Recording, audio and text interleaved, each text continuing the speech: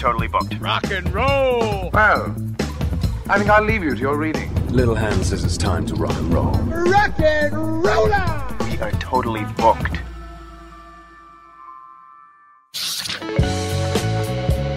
Welcome back to Booked on Rock, the podcast for those about to read and rock. Find the podcast at bookedonrock.com. Every episode there in both audio and video, exclusive video segments from each episode, links to all of the social media sites, and the latest rock book releases, all at bookedonrock.com.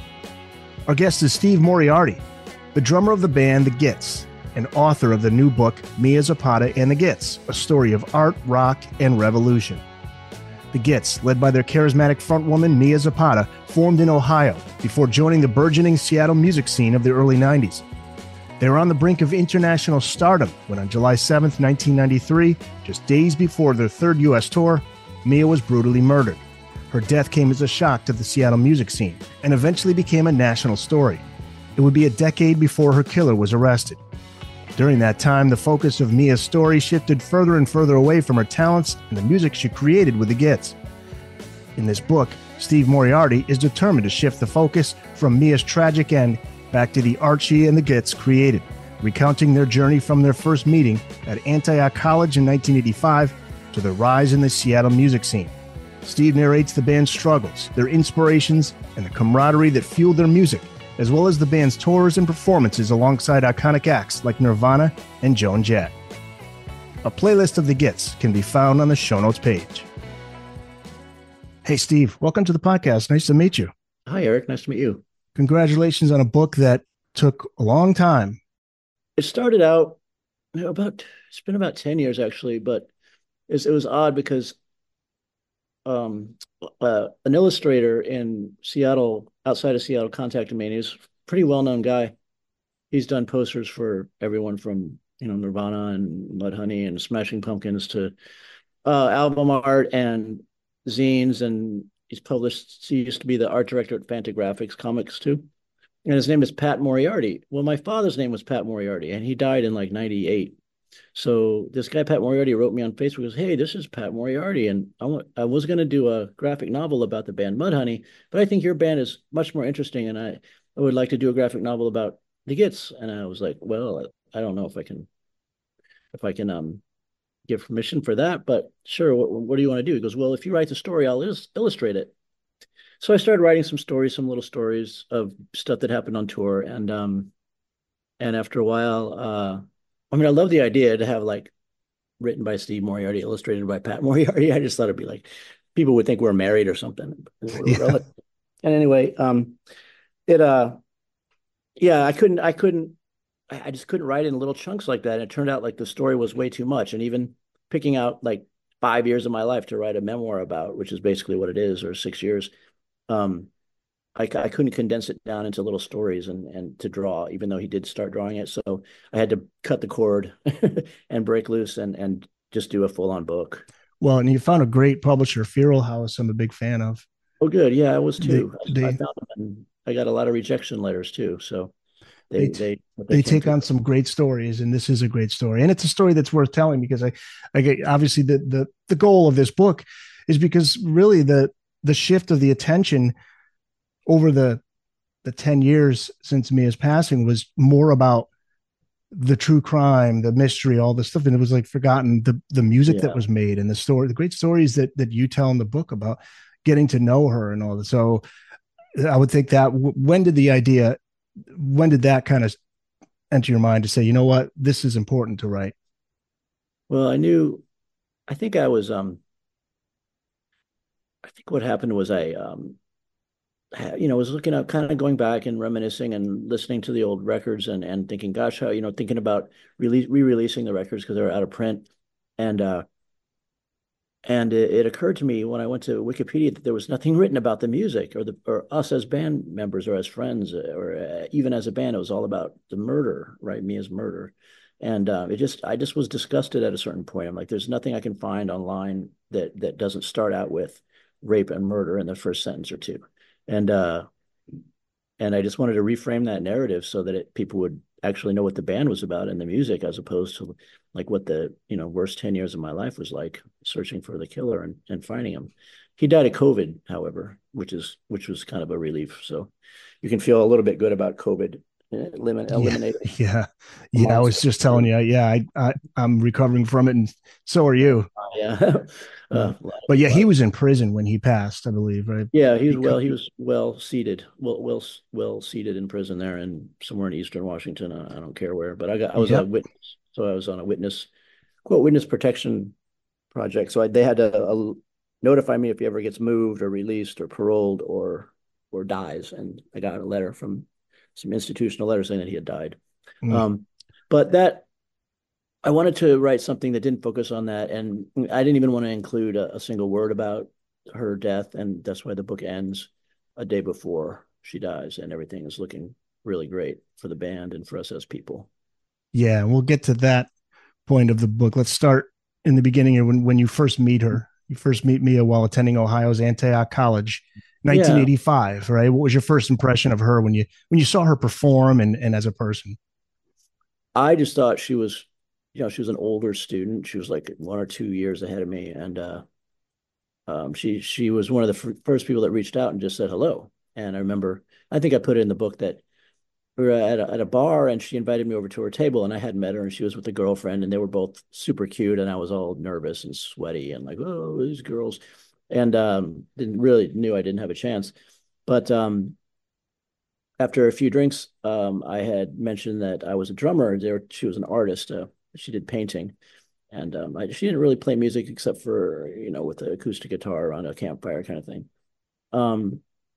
And So I said, yeah, well, I'm not really an artist. I'm just a drummer. And she goes, what are you talking about? You're an artist. A drummer's an artist. And it just had never occurred to me. And that was like my first impression of her, was validating what I had done my whole life and loved doing, and had never really considered an artistic endeavor.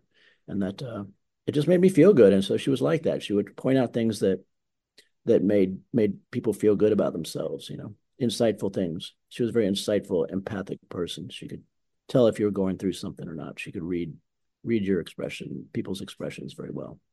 Yeah, it seemed to translate on stage too. First time you saw her perform was around 85, was it? Shit, I don't know. On the same bill, was it, if I recall? I think the first time I saw her perform from the back, right? Because I was always drumming with her. I think she would do a couple of acoustic, little acoustic shows where she would do her songs acoustically, and maybe I don't think I ever saw her before I joined the band, but they definitely, the couple of times that I saw her play solo with the acoustic guitar and singing, I was just, I was blown away by her voice and like her engagement with the audience, especially because she'd be super nervous, but she would playing a show, there might be 100 people out there, but every single person there would think that she was singing to them personally, because her lyrics were very universal, but she would just had a way of connecting with everyone there, and honoring their presence. And that was just, I've never seen anyone do that before, Yeah. There are some performances on YouTube, so I was able to check those out. You can see it. You can see it. Yeah. There's one great one where we're playing a place on a St. Patrick's Day show. We're dressed up in costumes, and that one's pretty telling of like the vibe. The place was completely packed, and everyone was just waiting for us to play. And St. Patrick's Day, 1993. And it was you can just see her connecting with the people out there. Yeah, just magnetic. Yeah, great stories of those early days, just hanging out with her too. Like when you came over and she's painting and she's splashing the paint, on the canvas and all. It was like somebody you wanted to be around, and you never knew what to expect. Like the story, what did she take it to she took it to some backyard, somebody's backyard where there's a cat that was buried in the my back. cat. Your cat. It was dead. Yeah, it was, but it was like, just for you, was it, you wanted to be around her because you never knew what was going to happen. Yeah, but I was also afraid of her, because she was so unpredictable, but I loved to be around her because she was so fun. And it would always be an adventure. It would be an absolute adventure if you were with her. And if you hung out with her, you were the only person in the world. It wasn't like she's going to chat with somebody or talk to you while looking at someone else, or not sort of be present with you. She was a very present friend to have. And she was like that with all the guys in the band, you said, right? Each and every one of the guys in the band. For the most part, at certain times, I can't really say what her relationship was with the other two guys, but I know that that we were all close, and she was close to them. But each one of us had our our squabbles at times, over 7 years or 8 years that we knew each other and longer. But I never knew her to squabble with any of us. But she had a different sort of friendship with each of us. She lived with Andy, the guitarist. They lived together in 2 or 3 different places in Seattle, and were great roommates. And I guess I lived with her at the Rat House, sort of our punk house that we had for a couple of years. But we were just friends. She was like a sister, really, pretty much. You said she had an extroverted side and also an introverted side to her, tremendous creative energy, but then there were her struggles with alcohol and the dyslexia. So were those the kind of things that would cause her to maybe be more isolated at times? I don't know. I think she was just a private person in many ways and very sensitive. And so she wouldn't subject herself to a lot of bullshit. I think she was kind, and she was just careful. She was careful about people's feelings, and that took the form of not being a social butterfly, but being a good friend. What about her creative side? Speaking of that, her love of the blues, that's really what influenced her quite a bit, and she was able to channel that into her own style. I would say, yeah. I mean, if you listen to the Gits music, you'll hear a lot of blues influence. And she came from the South, from Louisville, Kentucky, which is really the South, and which is just an hour and a half south of where I grew up. So it was we kind of had that in common. Like Midwesterners, I think, are known for being friendly, and Southerners are known for their hospitality. So I think she sort of embodied both of those things, but was also like ready to get the hell out of there when she could, just like I was, for the back, sort of less than progressive thoughts and people and music scenes and stuff. But yeah, the question was about her creative side or the blues. Well, how that influenced her. My father were both in the entertainment industry. Her mother was one of the first and foremost executives at Fox Television in the 80s. She was according to Mia's brother Eric, she was the highest paid female executive at Fox for some time. And I think she was a producer, or I don't know exactly what she did there. Her father was also in radio and television, although he disappeared from her life early on and came back later once we were hanging out. So once I knew her, he came back and was trying to become part of her life again. But I believe she had that influence. The night that the story where you're knocking on the door and she's in there and painting, and she was playing some pretty eclectic music on the turntable, right? All kinds of stuff. What did I say in the book? Was it Lou Reed? Maybe was on the turntable. Yeah. Stuff like a lot of New York stuff, like Lou Reed, and she loved Iggy Pop, and but she also loved hardcore bands like the Bad Brains and Poison Idea and obscure stuff that she just would hear. She didn't like pop very well, but she'd be listening to like a Billie Holiday record or Sarah Vaughan or someone like blues like Taj Mahal, or even older like Ma Rainey, like old 78s that she would find. And the Pretenders too. That was the other one. Pretenders, right. Yeah. Women singers, but she wasn't like a fanatic for women's music or women singing. She just appreciated good rock, and good rock and roll and punk, and whatever had soul. She really dug it. And a really good painter. There's pictures in the book. This is one. Yeah, I think. Yeah, you see it. That was about a life size paint. That was about 8 by 6 feet. That one there. Yeah. 8 by 5. The painting of her relative. Yeah. The story of the band name, the Gits, was much longer. It started out much longer than that. What's the origin of that name? The original name, which carried on all the way to Seattle, probably 3 years of the band, the full name was The Sniveling Little Rat-Faced Gits. And that was lifted from a Monty Python episode from 1971 or something, where it's a vignette at a cocktail party, and one of the troupe is introducing his family, and his wife is stupid, fat, ugly, boring Git, and he has insipid, stupid little Git, and his son, sniveling little rat-faced Git, something like that. So he introduces himself, and that's the end of the story. And we just thought it was ridiculous. We're fans of Monty Python because of its crazy, its ridiculous sort of humor and slapstick and silliness. And so we wrote to them to ask if we could use the name, the Gits, and we didn't think they would write back. But back then, you could write a letter to someone, and they might write back. You could send it. And so we got an address from somewhere, maybe at the end of a DVD or something. I guess that was one of the VHS cassettes, and wrote to the troupe or the production company, and someone wrote back saying, "Oh yeah, no problem. Go ahead and use it. Call yourself the Gits. We don't care." So you did write a song under the full name. It's on yeah. Our first demo, we had a song called "Sniveling Little Rat Face Git." Right. It was going to be the theme song, kind of like Descendants had a theme song, and like bands of that era would have theme songs. Minor Threat, we're just a minor threat.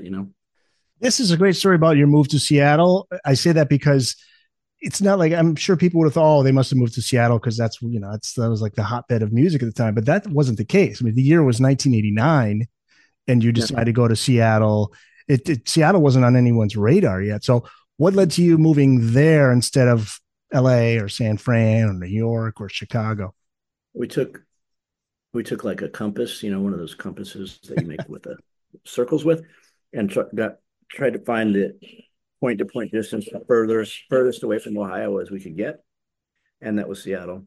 How crazy! And you were like right on the verge of this huge music scene.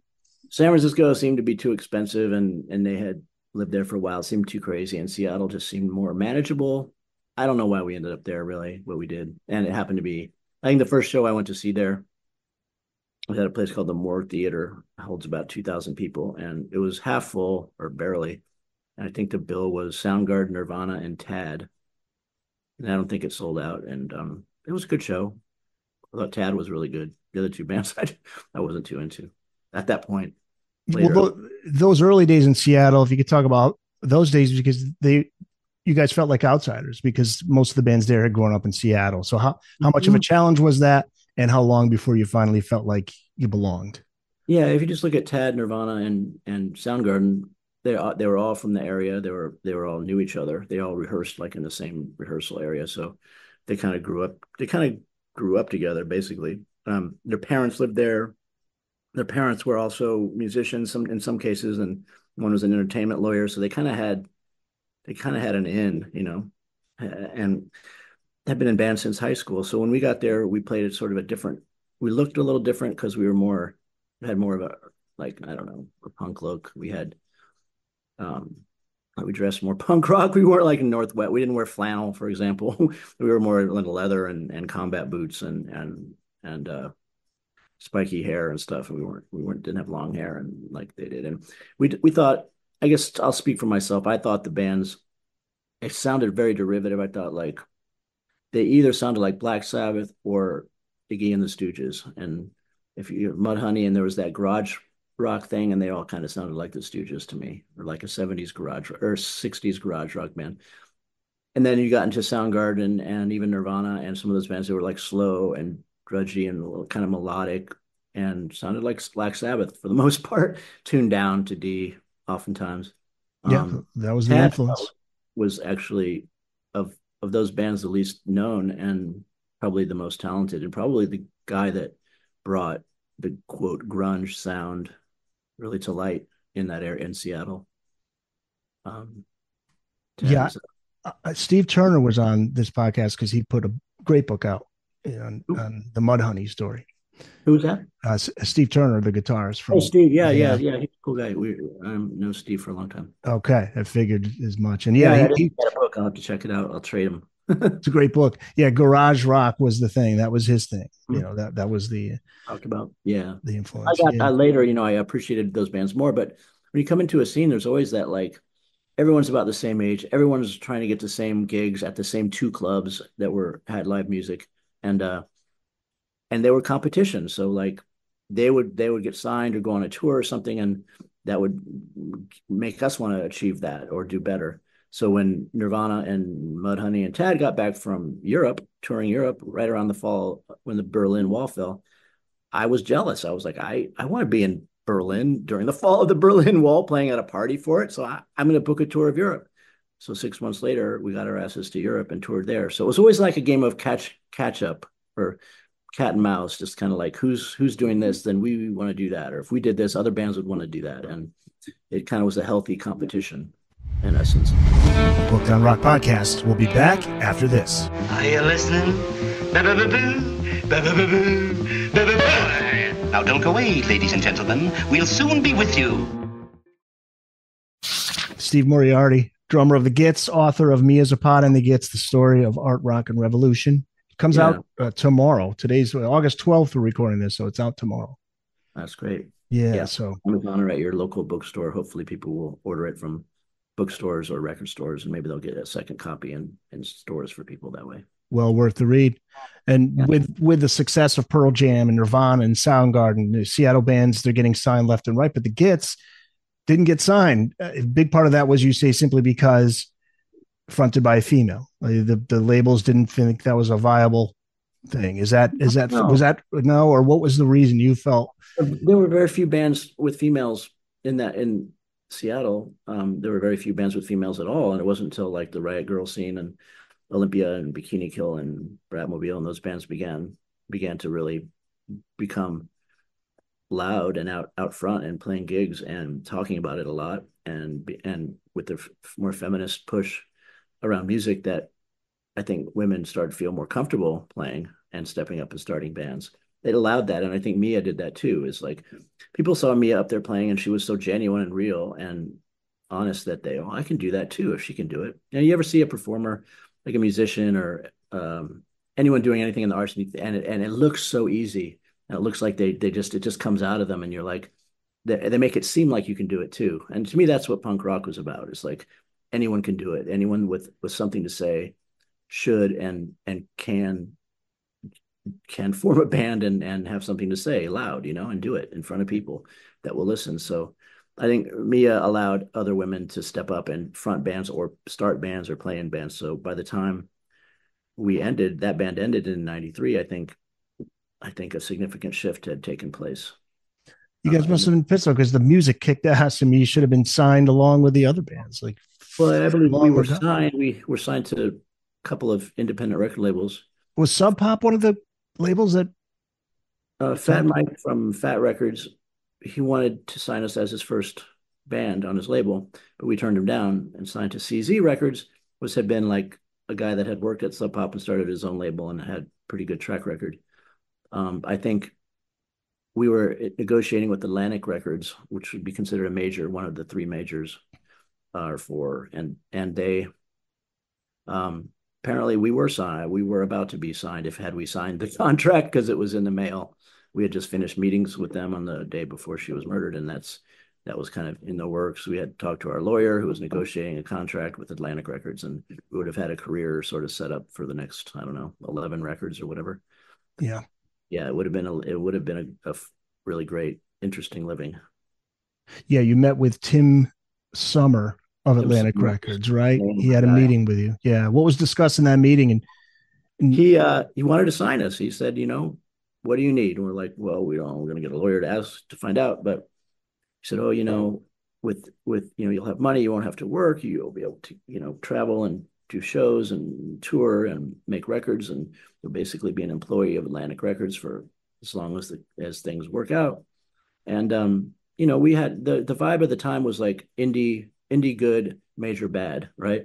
So a major record company, it was almost like selling out. That was the pinnacle of selling out, was going to a major label. Even Cobain talked about it a lot.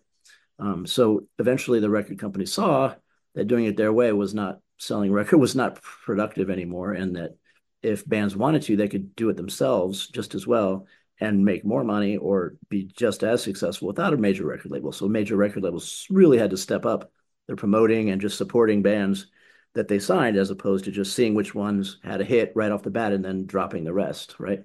Or putting all their money into one or two artists like Bruce Springsteen or Madonna and forgetting about the other bands that are there, letting them flop. So that shift had happened, and we were really trying to decide, do we want to go with the major? Because we would have had a lot of opportunities at that point, because our records were well received critically, all over the world. And it was probably a matter of time before you would have heard the Gits on, the radio everywhere. Yeah. Funny story with Mia. Didn't she call her dad or something? She's like, I don't know. They're Yeah. willing to pay for my meal. Should I? She didn't think of accept? it. Yeah, she ordered lunch when we got taken out to lunch by this record company, and she was afraid she didn't have enough money to pay for it, so she called her dad to try to get him to send her money, like off his credit card in the moment, and like, no, I think they're going to pay for it. That was His response was great. He's like, "Don't worry, they're going to take care of it." way about it. They're going to take care of it. Yeah, I remember that. Yeah. You guys played on bills with Beck, Nirvana, Mudhoney, Joan Jett, Bikini Kill, L7, among others. There's a great story in the book about you played, it was Nirvana, the Gits, Tad, and Crunchbird, a band I never heard of. Yeah. You're banned for life from the University of Washington campus. Do you remember why? Yeah, what happened? I think we just destroyed the dressing room, which was a classroom. We didn't know. It was actually, I'm going to throw Nirvana under the bus because they were the ones that were destroying everything. We were just sitting there. The eraser fight, wasn't it? Kurt throwing an eraser at Kurt and Chris chasing each other around the room and throwing, like, one time he took a whole bus tub and like full of ice and soda cans and just like chucked it at Kurt, who ducked and missed it, and like I think it like hit us partially, but it was just like they were just showing off and being silly. What year would this be? Had they already come out with? That would have been 1990. Oh, 90. Okay. 14 Spirit, I think. Got it. Yeah, he was sitting next to me, I think, and he was chatting with her, saying, "You guys are good." Yeah, we were chatting for a bit. Yeah, and got to know them a little bit, and then later on, after Mia died, they actually stepped up and volunteered and did a benefit show, which has just been released. It's just on YouTube now for the first time, and I remember it was an amazing little show that Kurt called me at home and said, we heard what happened. We're really sorry. And could we, do anything to help, like play? Because I had organized another show and with some other bands, smaller bands, and they asked if they could jump on that bill. And I was like, sure, if you want to, if you're on time. No, I didn't say that, but I was like, sure. And Courtney got on the line at the same time. I was like, who are you going to start making some demands about who, how the show should go and what time they should go on and when we could announce it to press. So I just was like, sure, whatever. And they showed up and set up and just played like it was they were a regular band playing a regular little show. But they kicked ass. They were really good. And at that point I was like, man, everything I was just, I was a fan and devotee at that point. Yeah. Kurt was a cool dude, huh? Yeah. He's a really quiet guy. He's really quiet and private, and I think he could be a lot of different people. He could be a sweet guy. He could also not be, depending on who you were and his state of mind. And depression does a lot of things to people, and I think it didn't always have the best effect on Kurt. What about Mia's lyrics? Where did she get inspiration from? You say she kept journals, so did she look for inspiration, or did it just come to her? She had inspiration from her friends going through stuff around her, things that she went through, things that she had overcome. But it wasn't like poor, pitiful me lyrics. Her lyrics would talk about a situation abstractly, and then the bridge of the song might be some solution, and then the final verse might be how the total resolution of the problem. So she would write stories and like small, like little stories and chunks that you could kind of apply to stuff you were going through in your own life. And she had a way with doing that, like making it universal that way. Yeah, she had a unique voice and a style, just the way that she would, the phrasing over the beat, and just an emotionally raw, just kind of singing from deep down. It seemed easy for her. It was amazing, but she would actually work for weeks on the words and the phrasing. And she'd take a little cassette recorder and record a song that we would play instrumentally and just listen to it over and over and over again, and like write lyrics, tear them up, write them over, start over.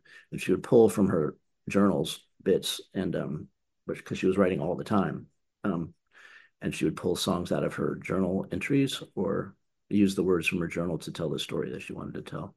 So the songwriting process, would she come with lyrics? You guys would try to write something around the lyrics, or? We would usually write sometimes we'd write the songs without her there. Sometimes she'd be there and just sort of listen while we played and come up with a few words, or that would change and morph into something else. But it depended on just sort of the mood. Oftentimes, sometimes Andy would work with Mia privately, and they would do lyrics and play guitar together for hours and come up with something and then bring it to the band. Sometimes the whole band would jam for a while, and then Mia would hear it, record it, take it back to her room, listen to it, and work on it for a long time, and then finally bring lyrics back. Sometimes she'd have a finished song just like that. Sometimes it would take practicing over and over and over again. Depends. You could get into, like anyone. I got into a writer's slump, writer's block. What do you call it?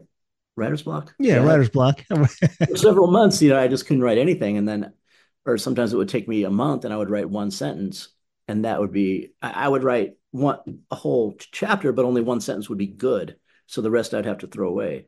And sometimes I'd sit down in 5 minutes and write 2 chapters and it would be good, So it was like, you can never tell. It's just like when the muse speaks, you have to listen and hope that you have a pen. As a writer, I know it sucks.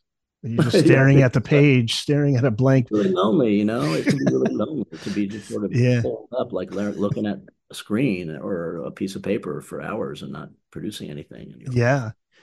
How about the Gits most important song, Second Skin? Is someone wrote it's the most important song, and it was written in 30 minutes during a rehearsal, but you say not true.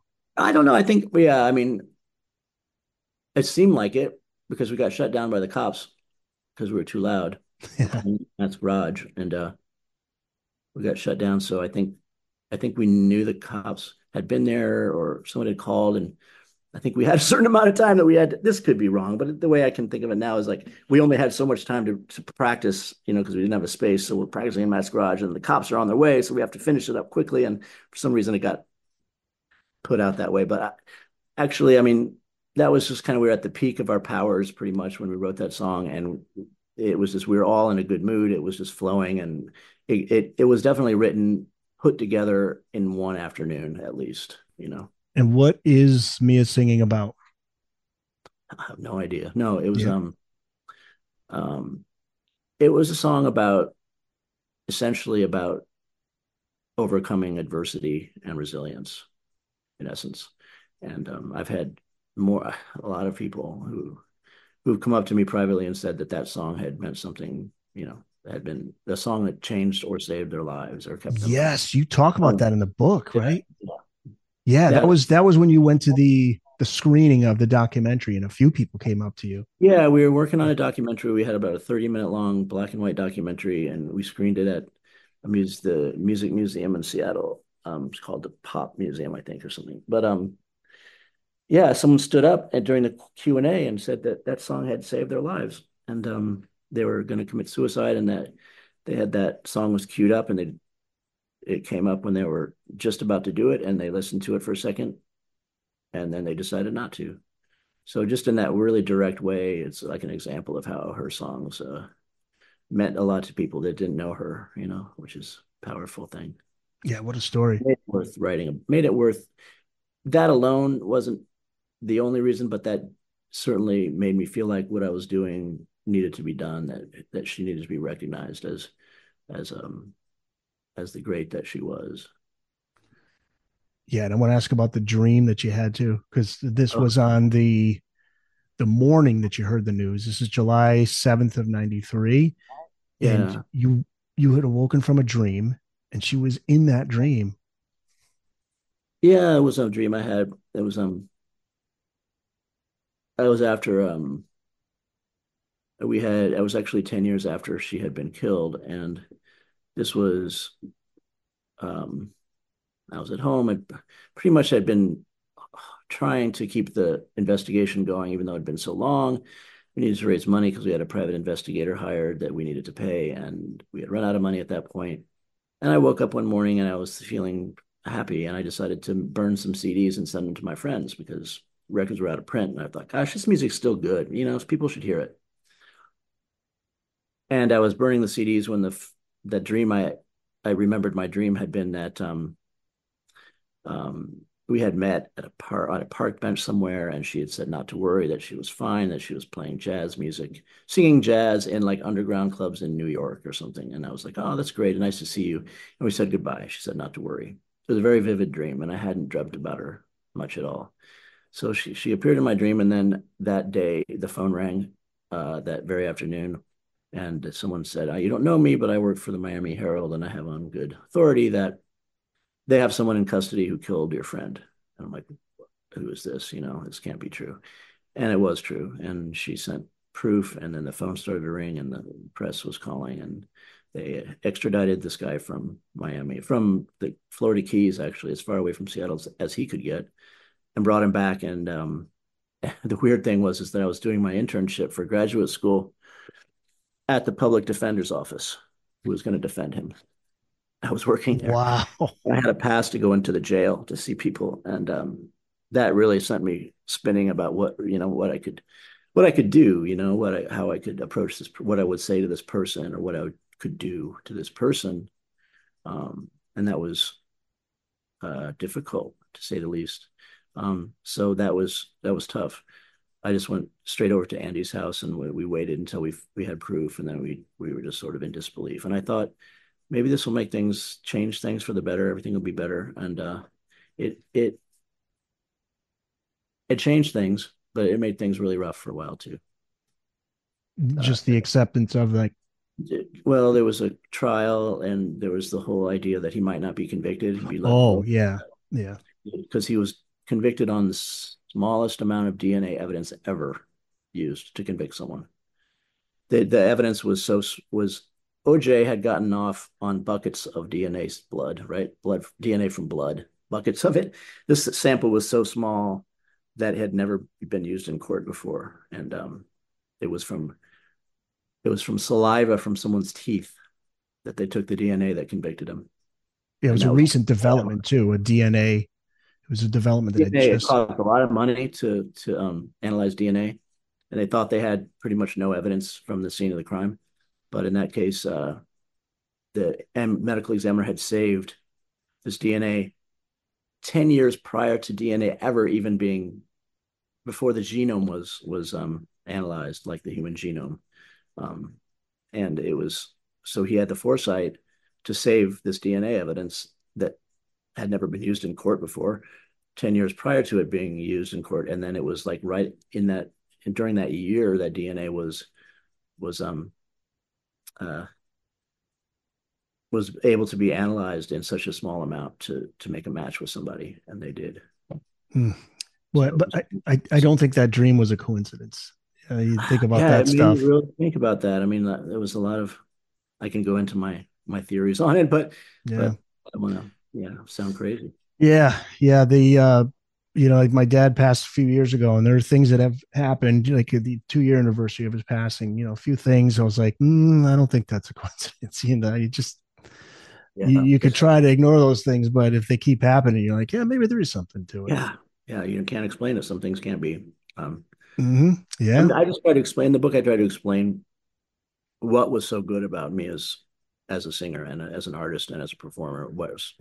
Why she was such an amazing friend to the people that knew her, and basically what the world lost when she died. And that was the main flux of the book.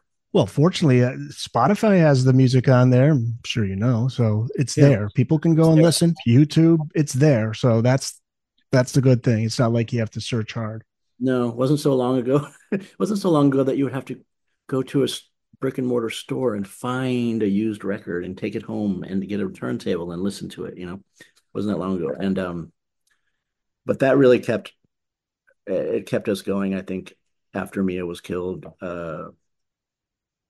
just personally, I think having the music and trying to get the music out there and re-releasing the records was kind of a part of the mission that gave us something to think about and do that was positive. Those pro music, those pro life, if you will. And we wanted to keep the name alive. I did anyway. Well, there are 4 altogether now people can get. There's the first 2 studio albums. Kings and Queens would have been music recorded before the first We did it in a studio, but it was considered a demo when it came out as a 17 song. I thought it was a complete album. I think it was a great album. Works together. It's just recorded live to two tracks. And then the two other studio records came out in 92 and 90, or 93 and 94 posthumously. The second one, the third And one. Sea Fish Louisville. That was a compilation of B-sides and singles and a couple and live stuff with maybe one or two unreleased songs. But the records are getting re-released on Sub Pop Records very soon. That's good.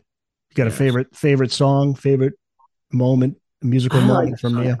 I have different songs that I enjoy, but I think the first song on the first record, on our second record actually, Frenching the Bully, the first song on there is my favorite. It's called Absinthe, and just has so many twists and turns, and it's complete with a drum solo, a bass solo. It's kind of like 3 minutes of insanity that I think exemplifies everything we were capable of musically. Yeah. First song on the first side. Yeah. Was it hard? How long did it take for you to get because there's that what if? There's, we were so close. What to come to terms with that? What do you mean? Well, like if she was still with us, what could have been. It's hard not to think about that, right? On NPR Wednesday, where would they be now? And I think we'd be still playing. I think we probably had made quite a few records, and I saw the band X the other month at playing. They do like an annual Christmas show or a couple of shows around Christmas time in the Bay Area. And they were so good, and they just showed up in whatever they were wearing that day and just threw down and played their set. And I was dancing. I had a great time. And I thought about it, gosh, and they're 10, 15 years older than we are. And I thought, damn, man, that could be us. That could be us doing like an annual Christmas show when we're low on money at the end of the year, we could be doing this and having, it be packed at a 2,000, 4,000 seat venue for the rest of our lives, man. And I admire and I envy bands that can do that can get together still and play, even if they haven't been functional, a touring band for years and years. I always love to see bands that I love, get together years later. And oftentimes they're better musicians and, from playing for so many years. I want to ask you about the letters that Mia wrote to you and you put them in the book. And I love it because it's an old school typewriter she used. She wrote lyrics, letters to people on an old school typewriter. Yeah, this goes back to 89. Yeah. Typewriter. Yeah. I just want to very quickly read. The first letter begins with, quote, "Dear Steve, I very much did get your letter. And on a day I needed it very badly, I told myself I needed to get some heartful soul from someone personal to me today. I was trying to seek my own strength, but I wanted to hear someone not just talking at me, but telling me they're on my side." Could you share a little bit of what's behind that letter and why you included that in the other letter in the book? I love it. When we were in college, that was hard. It was a hard decision to put that in or not, but I decided to do it because it just showed the closeness of our friendship as opposed to like us being lovers or something, which we weren't. So it was and just how personable she was and where her mind was at and how she communicated. That's why I think a lot of times we started the band and then we were at a college that you'd spend 6 months on campus a year and then 6 months off campus. So the only way we had of communicating back in the day, in those days, was through letters and phone calls, which were very expensive to call long distance, So we wrote letters back and forth, and I loved to write and she liked to write. So we would write letters back and forth. I would write with the other guys as well. But she would be spending time doing an internship or a co-op, they called it, away from the campus, and I might be on campus, and so we'd write back and forth. Remember, one year I worked in Florida. I went to Florida and worked as a social worker for 6 months as one of my internships, and she was back in Ohio, and so we wrote. I think that letter was written, I don't know, maybe I was in Europe. I think I was in Europe at the time, studying in Europe, and she was back in the States somewhere, and so we would write back and forth. The campus of Antioch being like the hub for our PO boxes and letters if we were traveling to pick up stuff there. So yeah, we were apart a lot of times. The first 3 years of the band, we were probably only together in the same town for a year and a half of it, or a year. total. Yeah, I think I'm glad you put those letters in. It just shows it's a personal touch to it, and it just shows the side of her that, nobody knows it. And it's, you can tell, it looks a little beat, it's got the fold marks in it. And yeah, that's just out of my pocket, I think. 7/22/89, July 22nd of 89. And then the other one is January 23rd of 89. One she gave me right upon when I was graduating as a graduation present, sort of just a letter. She rushed into town and handed that to me and then took off again. I don't know. Yeah, remember exactly what happened. And then 6 months later, we'd meet in Seattle and start going as a band. Well, it's the book. It took many years. It's out. And what's cool about a book, somebody could discover the band a year from now, a day from now, 10 years from now. These books are out there. They never go away. Hopefully they'll be in a library too. Yeah. So people should go out and get it. It's out depending on when you're listening to this, August 13th. So it's tomorrow as far as when we're recording. Mia Zapata and the Gits, a story of art, rock, and revolution, out through Firo Books. And can people find you online if they want to reach out to you? Yeah. There's boy, I haven't set up my social media, but there's a website. It's just stevemoriarty.org. They could reach me at stevemoriarty.org. Yeah, that'd be great. Now, and musically, what are you up to? Do you still record music? Now than ever, actually. And cool. Playing 2 or 3 bands. I play in a cumbia band, which is a kind of a form of, it's a Colombian dance music, strangely. So it's like a Latin rock, psychedelic rock sort of thing. The band's called Malagrena, which means really bad hair. And then I play in a duet, I play synthesizer and drums in a sort of a fusion duet, kind of a noise fusion rock duet called TV 1984. And I should send you some music to include. Oh, I would love to. Yeah. TV 1984. What a cool name. Thanks. I love that name. Yeah. It's just TV 1980. I don't know why, but it was a good year for TV, I guess.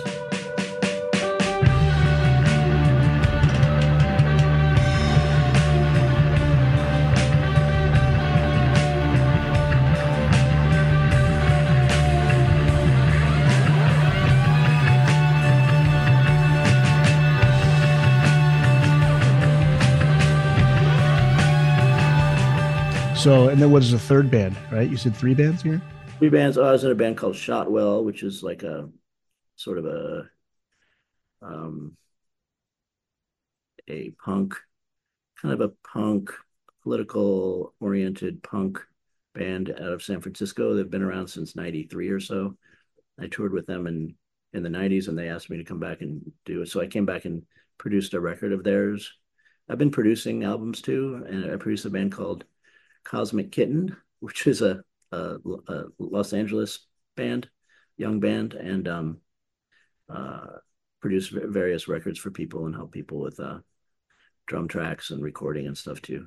That's awesome. I still play every weekend, rehearse all the time. And cool. I'm happy to hear that, man. It was great to talk to you, and congratulations on the book.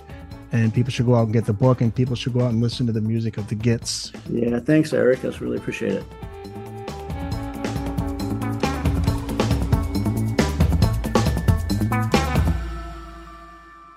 That's it. It's in the books.